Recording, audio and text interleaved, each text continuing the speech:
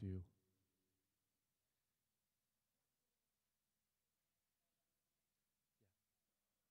Are they standing up here?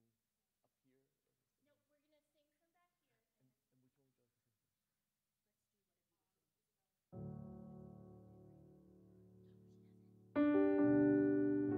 we're gonna sing from back here.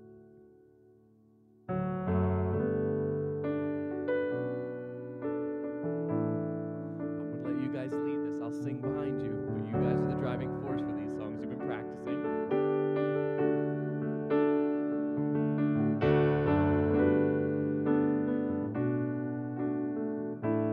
You were the word. Ready? You were the word at the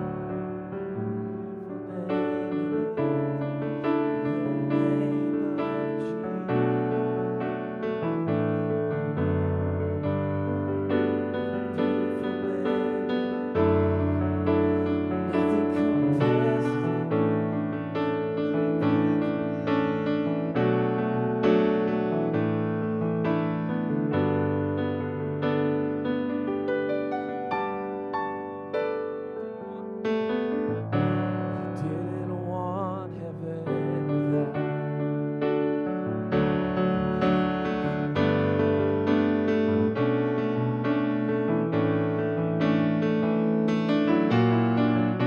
My sin was great, your love was greater. What could separate? What a beautiful name it is.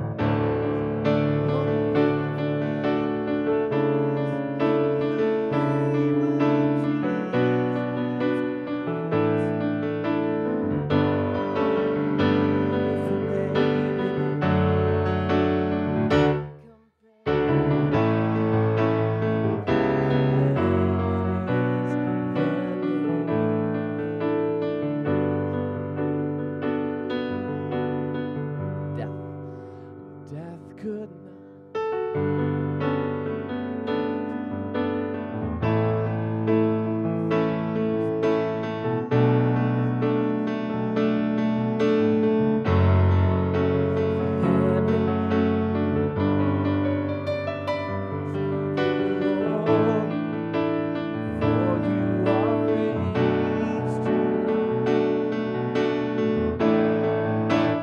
You have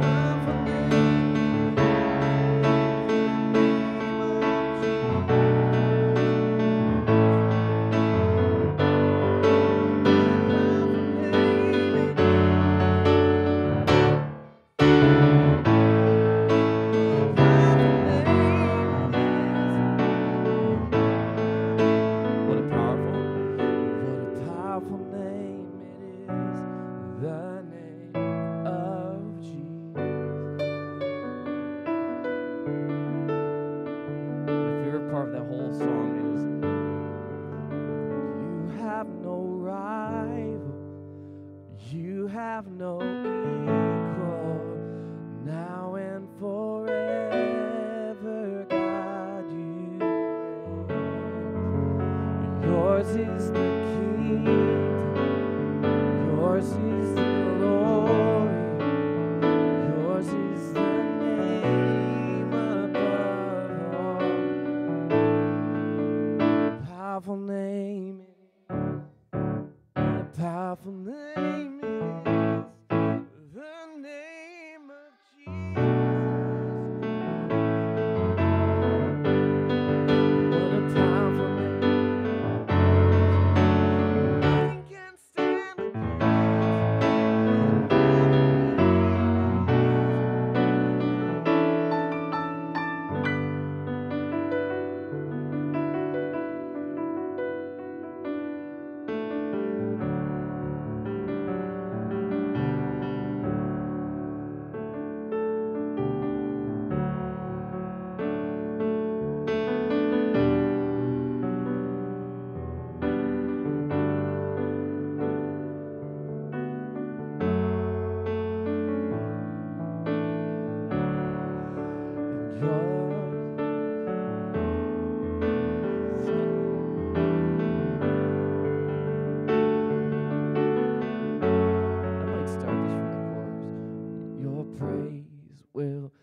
ever be on my lips, ever be on my lips, ever be on my lips.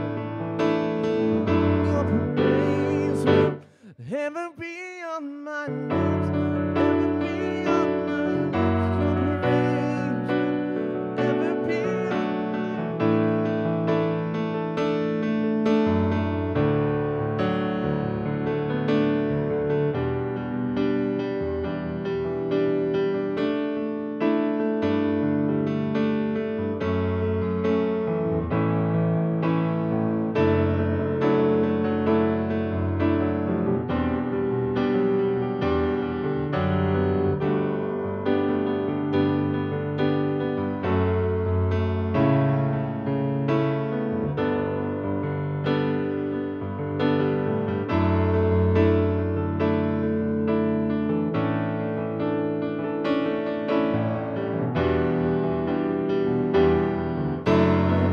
praise will ever be on praise will ever be on my lips, ever be on my lips. Your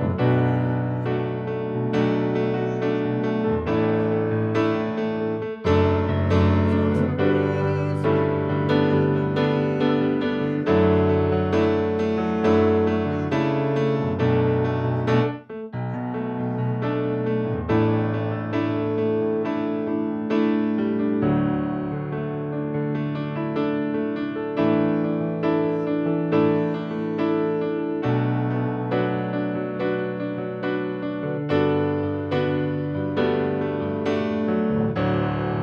will be praised. Will be praised.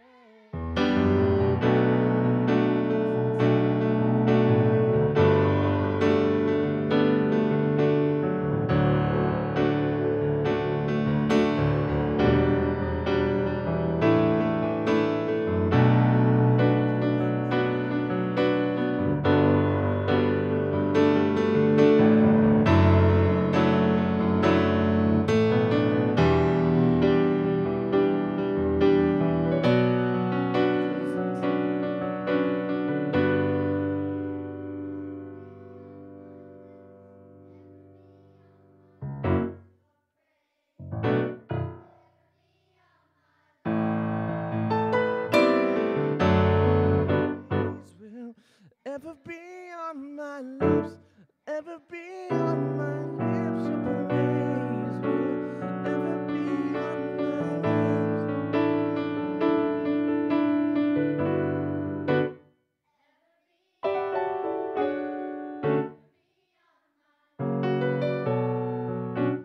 Ever be on my lips, ever be on my lips.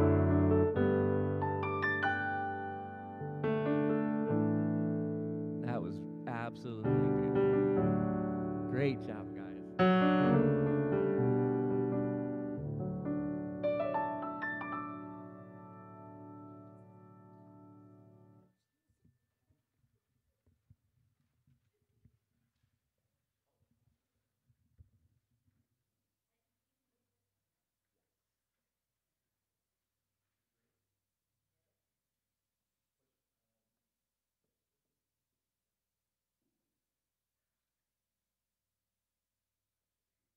Hello. Okay. Before the third and fourth grade get started, we're going to play a little game. Are you guys ready? Okay. So the third and fourth grade are going to be talking to you today about who God wants us to be, what kind of character we should have. Oh no, the head fell off of Jesus. Okay, just give me a second. Sorry.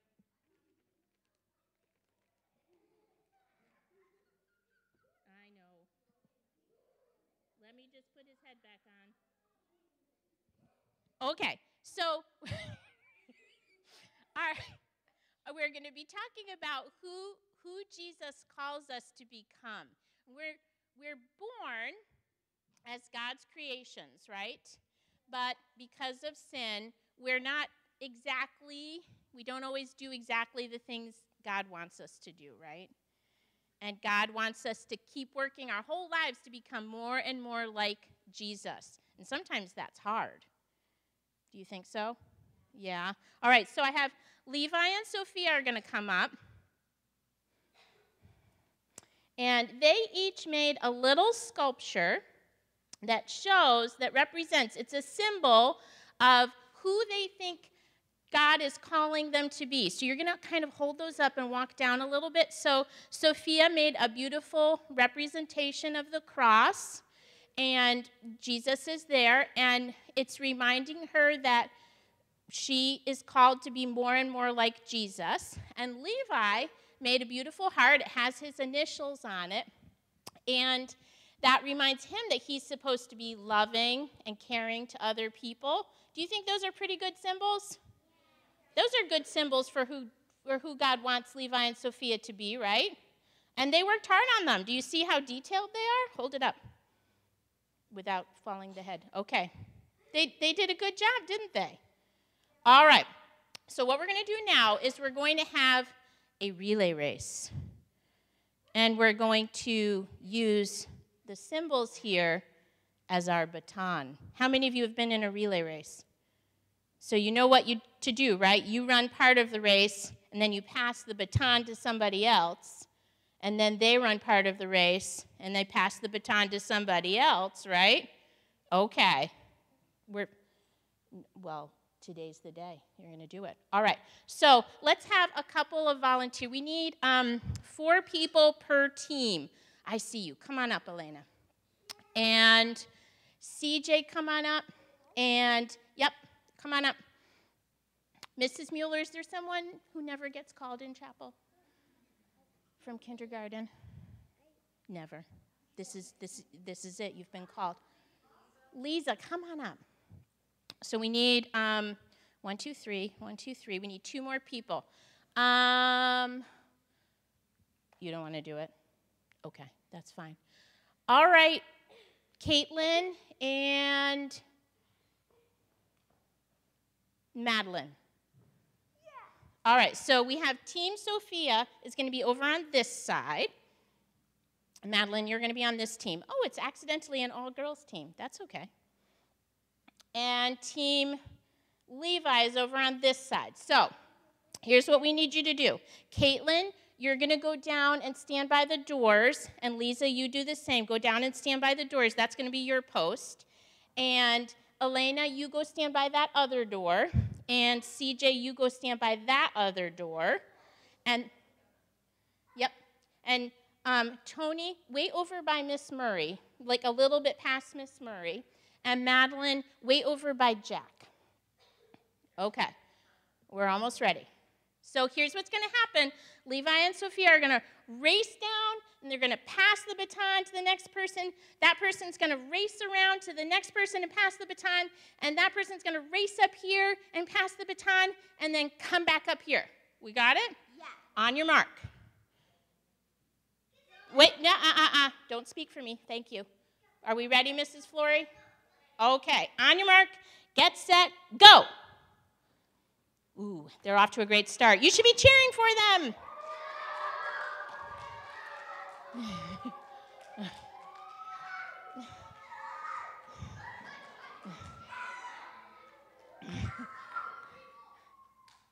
Oh, Jesus' head is gone. Oh, grab it. Tony, right up here. Okay. Do you guys see what happened there during the relay race? These sculptures got a little bit battered, didn't they? Yeah. Jesus' head fell off. So did part of the cross. They're made out of Play-Doh. That's true. And it's soft. All right, go have a seat, guys. Great job. But this is going to help us remember something. A relay race can be a little bit stressful, right? If you've ever been in a real relay race, you know that you feel obligated to your team to do a good job. Tony, I think you were right up here. There you go. And if you drop the baton or something, you feel really bad. So relay races can be stressful. And this is to remind us that even when we're in a stressful situation, even when we're the world is telling us we need to be certain things. Maybe we need to be really successful, and that means being mean to other people. Or maybe we need to be really rich, and that means being selfish. We need to remember who God wants us to be and not be smushed by the pressures of the world, right? We have to remember that God asks us to be a certain kind of person, and that's what we focus on. All right, I think we're ready for the message. Wow.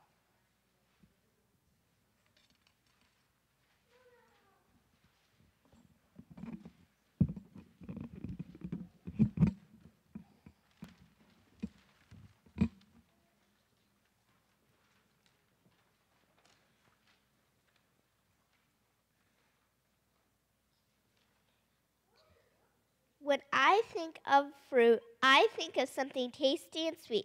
A bright red apple or a juicy peach or a nice yellow banana. God grows good fruit, only it's not the kind you eat. Imagine a healthy tree Imagine a healthy tree with fruit growing all over it. That big, strong tree grew from a tiny little seed. It grew roots and grew a little sprout, and then it grew up and up, stronger and stronger. And branches began to grow, and then little leaf buds appeared on the branches. And the tree grew and grew and grew until one day it was a great big tree with lots of tasty, sweet fruits on it.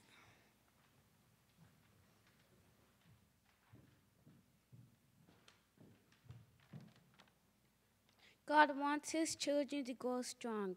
He wants his children to have the Holy Spirit's kind of fruit. That is better than any fruit you can eat.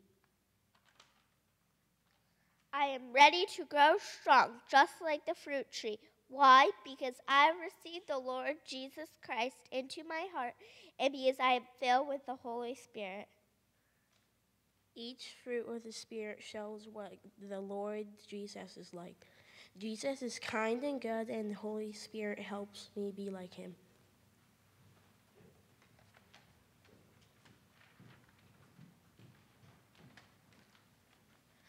I like to think about the fruit of the Holy Spirit. When I pray, I ask the Lord to make them grow in my life. Here they are. This first one is love.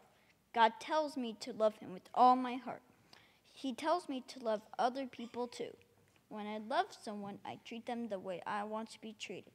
Love makes people happy. When I care more about somebody else than myself, I have the fruit of love.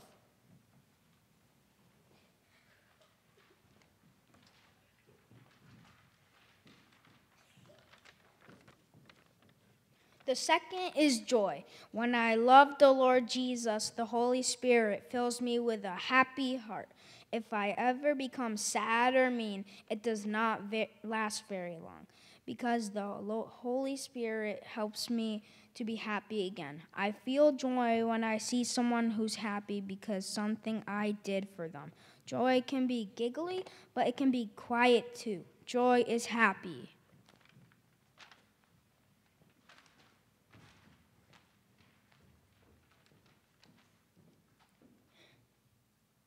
The third is peace. Peace is knowing God is with me every moment of every day. I can speak softly and not scream. I can be nice and not grumpy. I can be alone and not be afraid. I can smile and still be happy when I don't get my way, because inside my heart, I'm quiet and peaceful. That's the peace the Holy Spirit gives me.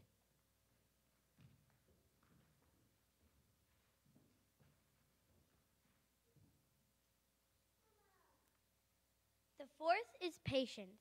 My patience with others shows that I understand them and care about them. I am able to wait for things even if I want them right away, because the Holy Spirit helps me be patient.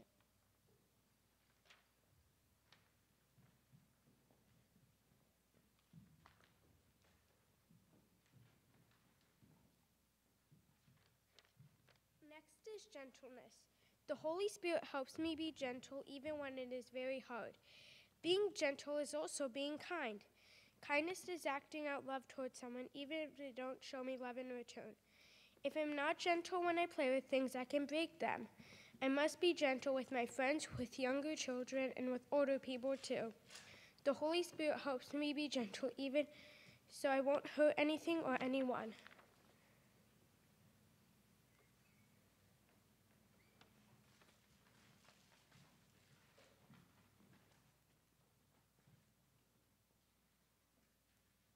Then there's goodness. Jesus gives me the Holy Spirit to help me be good. This means being thoughtful of other people. It means being generous too, and obeying my parents. There are many other things that being good means. Can you name some?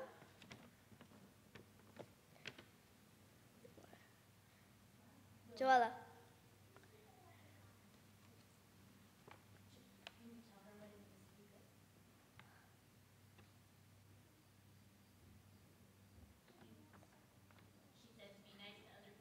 Oh, okay.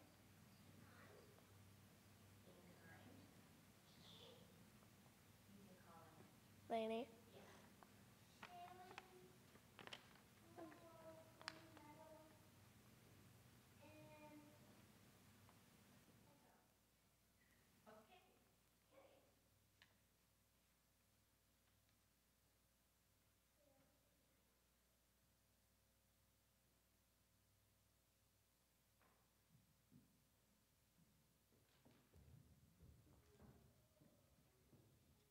Seventh is faithfulness.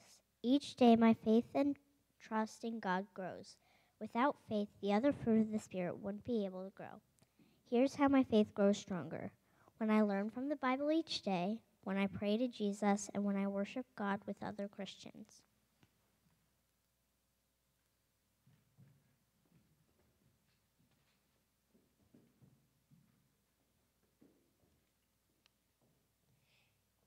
Humility is next. I know that Jesus doesn't want me to be selfish, and the Holy Spirit shows me how to care about other people.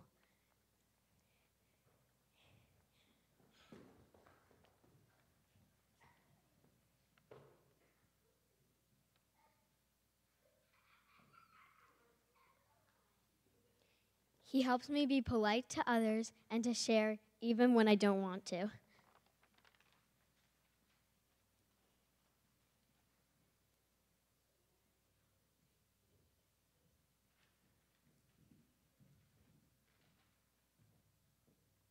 Last is self-control. When I'm offered a cookie, I wait for my turn, and I only take one.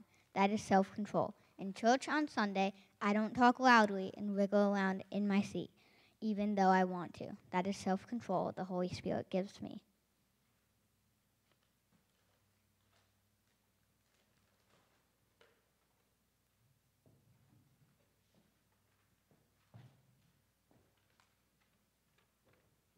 Jesus Christ is loving, joyful, peaceful, patient, gentle, good, faithful, humble, and in control of himself.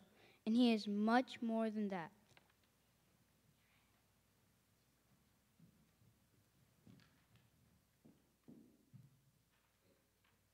Even though I'm only a child of God, I can have these fruits of the Holy Spirit in my life because Jesus helps me.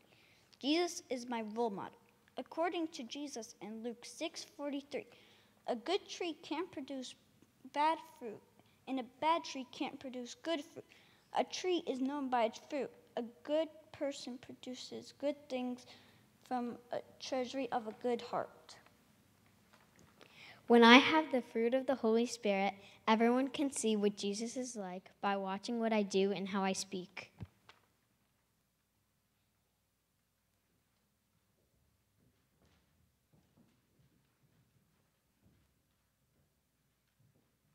Sometimes, though, when the Holy Spirit wants to produce a fruit in my life, I won't allow him. I can't show any of the fruit of the Spirit unless I allow him to help me. But the Holy Spirit always wants to help me. And just like that little tree that grew and grew and grew, I'm growing up as a child of the Lord Jesus. He wants me to learn about the fruit of the Holy Spirit and to pray to have them. Let's pray. Dear Jesus, please give me the fruit of the Holy Spirit. I'm only a little child, but I want to be more like you. I want other children and grown-ups too to know how much you love everybody in the whole world. And I want to show you to other people in the way I act and speak. Thank you, Lord Jesus. Amen.